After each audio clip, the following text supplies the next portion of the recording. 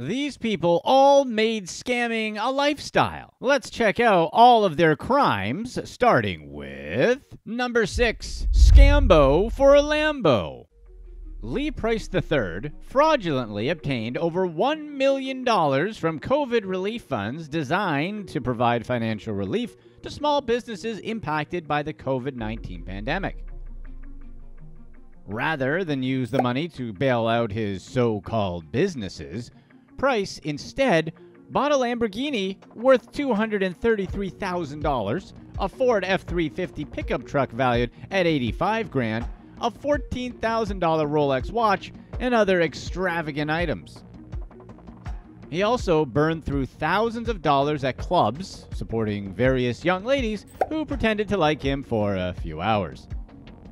Price received $1.6 million after applying for loans with the Payment Protection Program and filed applications with 2 lenders for 3 companies, 713 Construction LLC, Price Enterprise Holdings LLC, and Price Logistics Services LLC. He received almost half the amount he initially requested, $2.6 million. He lied about the number of people he employed and their payroll taxes in his paperwork. Almost everything he reported was a lie. Price had at least a 14-year criminal history when he filed the fraudulent forms, with a large stack of mugshots to prove his prior arrests. Unfortunately, Price wasn't the only person to take advantage of the government program. The U.S. Justice Department's Fraud Division has been very busy over the past few years, uncovering a number of people who lied to receive funds. The division has prosecuted over 150 defendants in over 95 criminal cases and seized over $75 million in funds. Price pleaded guilty to charges of wire fraud and money laundering. Additionally, federal authorities seized $700,000 worth of Price's money and fraudulent goods. He was sentenced to 9 years in prison.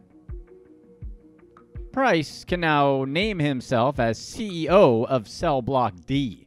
Number 5. The X-Files. John Mulder, a man from Ontario, Canada, assumed multiple identities to meet women online and scam them out of thousands of dollars. Mulder repeatedly changed his life story, name, and profession, and the justice system struggled to keep up with him for years. Despite multiple charges over the years, he was able to evade the consequences of his actions. Mulder's multiple aliases, Johnny Myers, Johnny Mayers, John Boulder, and John Molders, helped him stay ahead of law enforcement. Many of Mulder's victims were lonely, single mothers who were taken by his charming and engaging personality. Mulder claimed to have a variety of careers, such as managing high-profile country artists, making money repairing and flipping motorcycles, and pretending to be a veterinarian. One of his victims was Naomi Wolf, whom he met on Facebook Marketplace when she bought a $10,000 motorcycle from him. Wolf fell for Mulder, and the pair started dating. At the beginning of their 8-month relationship, Mulder was as charismatic and fun as he was with all his victims. However, as the relationship grew, the engaging and easy-to-talk-to version of Mulder disappeared, and he became controlling. The relationship ended, and Wolf was suspicious of the person she once loved.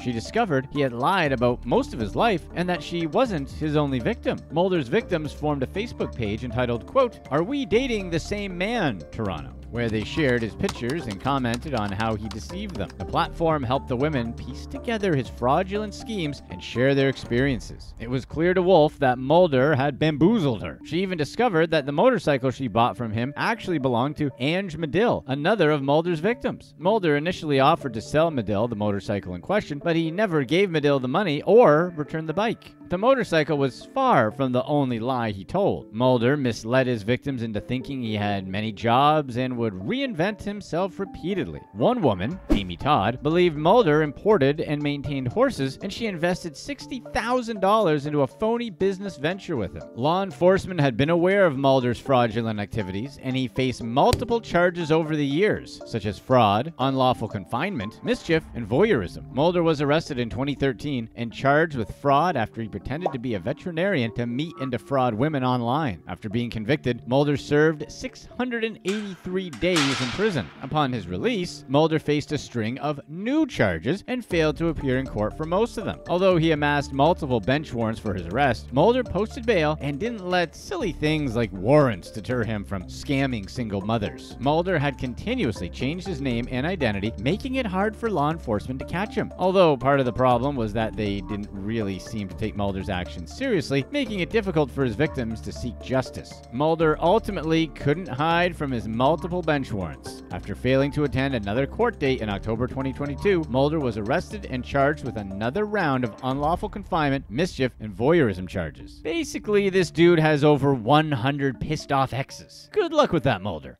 Number 4. Not the primary.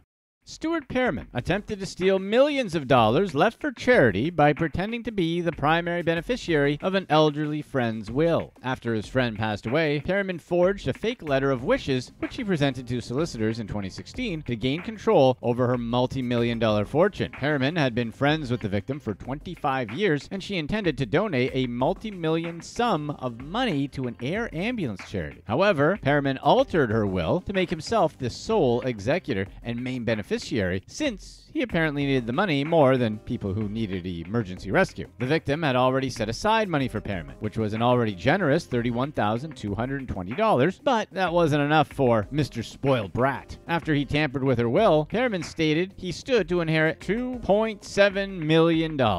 The deceased friend vowed to give her fortune to an air ambulance charity in 2014, but the charity never received those funds. Pearman was thorough in his deceit and employed the services of Alexander Yuriev Shikov and Luke Darrett, whom he designated as witnesses. They signed the letter of wishes that Pearman forged, which falsely confirmed that they had witnessed the victim sign the document. The solicitors were suspicious of the alleged letter of wishes and opened an investigation shortly. The victim's doctor confirmed that she didn't have the mental capacity to make such a big decision or sign the letter toward the end of her life. The doctor's statements prompted a further investigation into Pearman's fraudulent actions. His witnesses, Shikov and Darrett, provided affidavits where they claimed they signed the letter as witnesses after the deceased signed it, but later changed their stories. They confessed to signing the letter after the victim passed away, and their confessions were critical evidence against Pearman. Law enforcement arrested Pearman and took him to court. He received a 5-year and 3-month prison sentence and was ordered to pay $1,873 towards prosecution costs and a victim surcharge. Shikov and Darrett received suspended prison sentences, and the court ordered them to perform unpaid work and make payments toward prosecution costs and a victim surcharge. This guy ripped off an old lady and a charity? His mother must be very proud. Number 3. The fun in refunds. Narinder Kaur made over $500,000 when she conned stores into giving her refunds for items she never bought. Kaur, also known as Nina Tiara, would enter stores, remove items from shelves, then take them to the cash register where she claimed she had bought them and requested a refund. Kaur's operation was so successful that she made it her full-time job. She defrauded retailers and traveled across the country to replicate it. Kaur operated from July 2015 to February 2019 and ripped off stores at least 1,000 times. To go undetected, Kaur legally changed her name and created a second identity in which she opened a new bank account and credit card. Kaur targeted several high-end stores like department stores, Debenhams, John Lewis, House of Fraser, TK Maxx, HomeSense, and more. Despite spending significantly less on actual purchases, she received massive refunds from these stores. Kaur didn't just defraud retail stores, she also conned the Wiltshire Council, her local government in the UK. She used stolen credit cards to pay for services and then requested refunds from the council, claiming she accidentally put too many zeros on a payment. She worked with a male accomplice who helped her use stolen debit cards to pay for her gas bill. Police grew suspicious of Kaur and opened an investigation.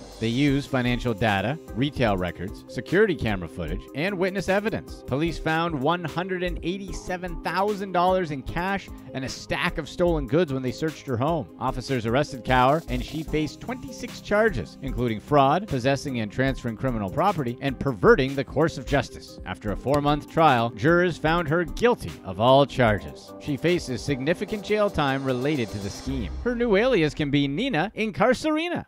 Number 2. Romantic gestures. Frederick Hugo Digi conned dozens of victims through online dating sites where he gained their trust and convinced them to send him money. Digi gained his victims' trust by love bombing, which consisted of charming his victims and making them feel special. With the help of his accomplice, Raquel Johnson, Digi formed a string of fake online relationships. Digi primarily targeted gay men, although he sometimes reached out to straight men and pretended to be a woman. Most victims were in vulnerable positions, such as suffering from poor health or being older. After establishing what his victims thought was a genuine connection, Digi would ask for money. He would say he needed cash for his sick or deceased mother's funeral cost or to assist in the legal process of acquiring his inheritance. Digi often convinced victims to give him money for his mother, who he either said was sick abroad and needed financial support for medical bills, or that she'd passed away and he had to pay for the funeral. Digi also claimed that he needed money for legal fees or to invest in new business opportunities. Sometimes his stories were very elaborate, such as when he claimed he was being held by Dutch customs, which was believable because when aren't Dutch customs an absolute nuisance? Am I right? And alleged he had been kidnapped on at least one occasion. Digi took elaborate measures to support his stories by creating false documents and travel documentation, which he would send to his victims to pressure them. Although Digi claimed he just needed a loan, which he would quickly repay, none of his victims got their money back. Digi's crimes lasted from January 2005 to April 2021. Over that time, he conned at least 80 victims. Digi and Johnson stole at least $250,000 from 5 of their victims, and authorities later learned they laundered $535,000 through their accounts. They spent the money on living expenses like private dental care, gym memberships, groceries, and takeout meals. One victim came forward in 2020 after paying Digi $125,000 over 14 years. Police traced the money the victim sent to Digi and Johnson's home, where they found evidence of a further 179 victims of fraud. Authorities linked the pair to 80 victims of romance fraud, 22 of investment fraud, and 77 who had their identities or bank details stolen. They arrested the pair, charging Digi with conspiracy to defraud, concealing criminal property, and possessing an identity document for improper means, and Johnson for supporting Digi by laundering the money through her bank account. Digi pleaded guilty to his charges and was jailed for 8 years. Johnson pleaded guilty to 1 case of money laundering and was jailed for 3 years and 9 months. After over 15 years of dedicated scamming, all Digi got for his retirement is a pair of silver bracelets around his wrists. Before we get to the last case, if you're enjoying this video, be sure to stay right here for our past release about these romance scammers. Number 1. Nab and grab. William Lewis allegedly committed several robberies and mail theft for several months in Detroit, Michigan. According to his charges, Lewis started by stealing packages from people's porches, but progressed straight up robbing the delivery drivers. He likely was responsible for at least 8 robberies and larcenies across Detroit and carried a taser or knife as he committed his crimes. Surveillance cameras caught footage of Lewis chasing a UPS driver and also picked up his car while a theft was in progress. In one incident, Lewis not only stole from a delivery driver, but after taking the package, he robbed the driver of personal items he had on him. Lewis's car was a piece of critical information for police, as it was easily recognizable and had distinguishing marks. With so much security camera footage picking up on his vehicle before, during, and after similar thefts, it was only a matter of time before law enforcement identified their suspect. The police used the security camera footage and the help of vigilant community members to locate Lewis. Many victims called the police when they realized someone had stolen their packages. Officers located Lewis at a gas station with his kids inside the vehicle. After searching the car, law enforcement found multiple pieces of evidence linking Lewis to other crimes across the city. Lewis had a prior arrest warrant but was out on bail. He re-entered police custody under a new warrant for larceny. She had gambling debts to pay off, so she became the female Tinder swindler. Then there's the woman who scammed her own supposed best friend with an imaginary uncle. Let's get right into the worst of the romance scammers. Number 4. Off base. Florence Musau and Mark Arom Akuo from Canton, Massachusetts were caught defrauding people out of millions through elaborate romance scams. 4 other people were involved in the scam, including 4 Nigerian nationals. Still, Musau and Akuo were the ringleaders and scammed their victims out of more than $1.3 million. Musau used fake identities to create profiles on dating apps and social media platforms. She used these aliases to find victims and lie to them about her romantic intentions. Then she swindled them out of thousands of dollars when they fell for it. She had fake passports made with the names Precious Adams and Catherine Mutoki to open bank accounts in the Boston area where her victims could deposit the funds. Moussao's accomplices told their victims to deposit their money into her accounts. She would then withdraw the money in amounts less than $10,000 to avoid suspicion. In 2018, one of the 6 conspirators found a victim online and told her he was a member of the U.S. military deployed in the Middle East. He sweet-talked the woman into sending $20,000 into a Santander bank account so he could retire early and come live with her in the United States. Guo took the same approach in his scamming. He often claimed to be a U.S. soldier in the Middle East or Africa. As the online romance with his victims developed, he claimed he was desperate to leave the military and come home, but he needed money first. In one case, a woman transferred $137,000 to an account controlled by Moussao and Okuo so that Okuo could claim retirement benefits early and return to marry her. In another case, he told a woman from Georgia that he worked in the oil industry in Kuwait. However, he was in love with her and needed $4,700 to be with her in the U.S. The woman quickly wired the money to him. In 2020, Moussao told a man that she was working at a United Nations refugee camp in the Middle East and wanted to come to the U.S. to start a new life with him.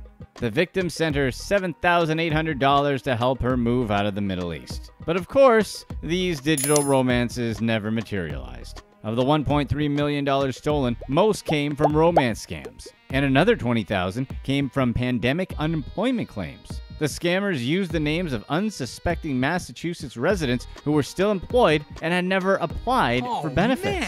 Moussao and Okuo were arrested on March 22, 2021. Moussao pleaded guilty to 1 count of conspiracy to commit bank and wire fraud, carrying a maximum sentence of 30 years. Assistant U.S. Attorney Ian Stearns offered a plea deal that would put Moussao behind bars for 4 to 5 years. Moussao also forfeited $350,000 in stolen funds in addition to her 2013 Lexus sedan. Number 3. Words with scammers. When a widowed woman decided to pass some time on the Words with Friends mobile app, she had no idea she would be scammed out of nearly $34,000. Words with Friends is a mobile game similar to Scrabble, where you can play with your friends or random strangers as you put tiles down and play words that get you the most points. It seems relatively harmless until people with ulterior motives are matched with lonely, vulnerable players. The widowed woman from Tennessee, we'll call her Sarah, decided to download Words with Friends after her husband died earlier that year. She started playing against a man who said his name was Garth Davis, and they used the game's chat feature to get to know one another. Eventually, the friendly competition evolved into a romantic relationship. They moved the conversation to Google Hangouts, where they confided in one another. Then, Garth told Sarah that he was having financial issues. He said he was a project manager on an oil rig off the coast of Ireland and couldn't access his bank account. He begged Sarah for help via cash and gift cards. She sent him thousands of dollars. A few months later, Sarah broke her foot, which made it difficult to go out and buy the gift cards for him. So he offered another option. She could send the money via wire transfers to his friend, Carla Whaley. Sarah sent him $20,000 in cash and another $3,000 through Cash App. But by July, Sarah grew suspicious and called the police. Fearing that Sarah was catfished, the cops went to Whaley's home to find this mysterious Garth Davis. But Whaley denied knowing anyone named Garth Davis. She admitted to the police that she was helping a friend move money, but wouldn't tell them who that friend was because she wasn't a rat.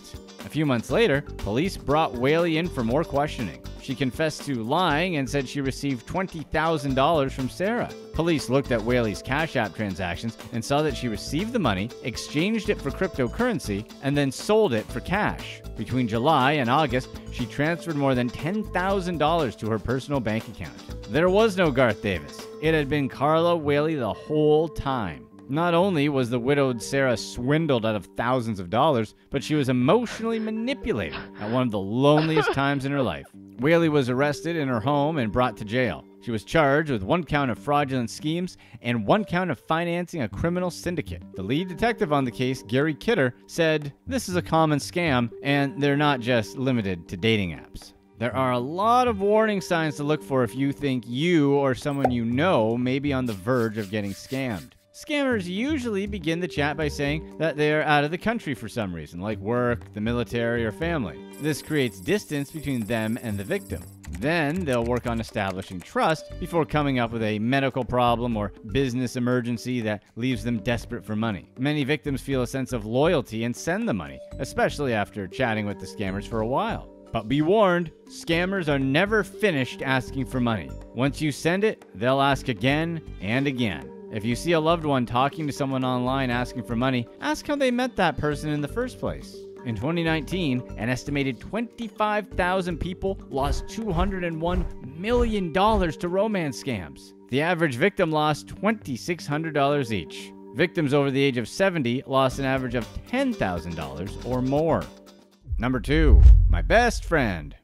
Susan and Anna met while working at an assisted living facility. It started when Susan lent Anna a hair tie to keep her hair out of her client's food. They became fast friends and started going to nightclubs and on vacations together. But their friendship was built on lies. Anna said she was one of 3 triplets, 2 girls and a boy, but her brother died, so her biological parents put baby Anna and her sister in a plastic bag in the middle of Liverpool. Susan felt horrible for her sob story. The lies got worse when Susan said she had a crush on a nightclub bouncer named Steve. Anna quickly turned around and said that Steve was her uncle. Susan lost touch with Steve one day, 8 years later, long after the club closed down. Steve called her to say he owned a business in Las Vegas and wanted a camcorder for Christmas, but his cousin Anna wouldn't get him one. He asked Susan to buy one for him. Susan didn't think this was strange because she had been getting updates from Anna about Steve over the years. Anna said Steve was recently married and divorced and had 2 children since he last saw Susan at the club. Things took an intense turn when Anna told Susan that Steve needed money for cancer treatment in the United States. Apparently, he was participating in experimental treatment in Maryland, and Anna couldn't cover the cost herself.